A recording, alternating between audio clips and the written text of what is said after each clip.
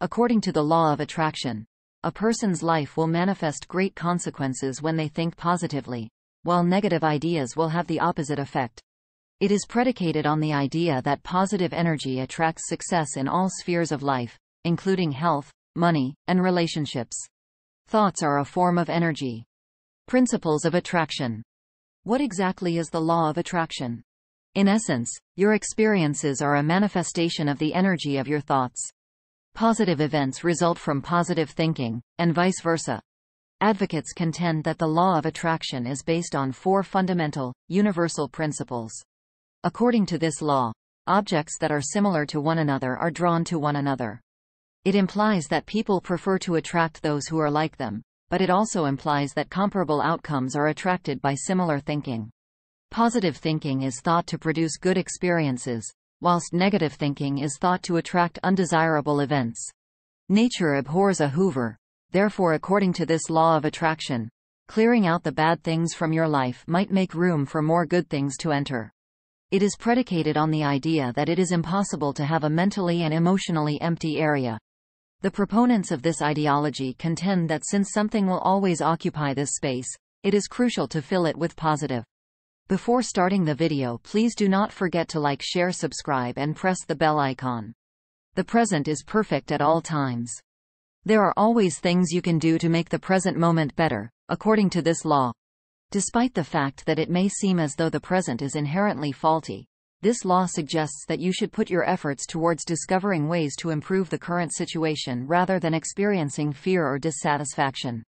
Tips for applying the law of attraction. How then do you begin using the law of attraction? This theory holds that reality is something you make for yourself. You attract into your life what you give your attention to. It implies that what you anticipate happening in your life actually occurs. You can perform a variety of things to apply the law of attraction to your own life, such as: be thankful. Think about your objectives in this way. Consider the situation's advantages. Learn to recognize negative thought. Use uplifting statements. Put a positive spin on unpleasant occurrences. Even if there might not be an immediate fix for all of life's problems, the law of attraction can teach you how to develop a more upbeat attitude on things. Additionally, it could keep you inspired to keep pursuing your objectives.